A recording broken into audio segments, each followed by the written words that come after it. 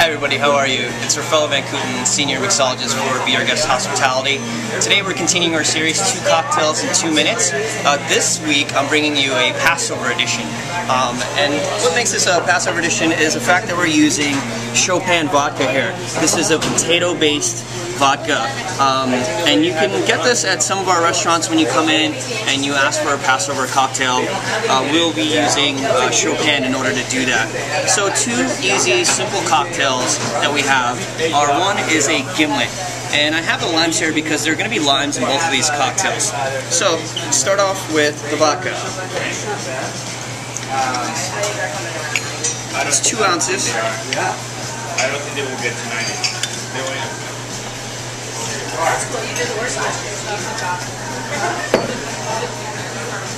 Full ounce of lime juice. And then a half ounce of simple syrup. If you like a little sweeter, you can use a little more simple syrup.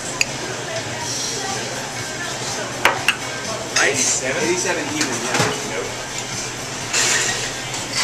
I think they're spiked rather by national. International, I think they're spiked wrong.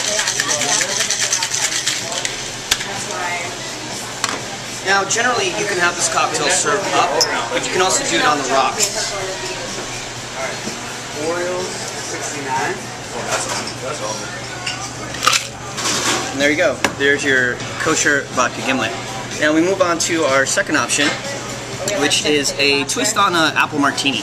In this cocktail, we have fresh squeezed lime juice. This is apple puckers, agave nectar, and then pineapple juice.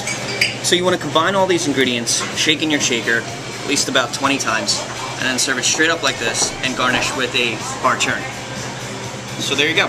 There's your 2 cocktails in 2 minutes for Passover.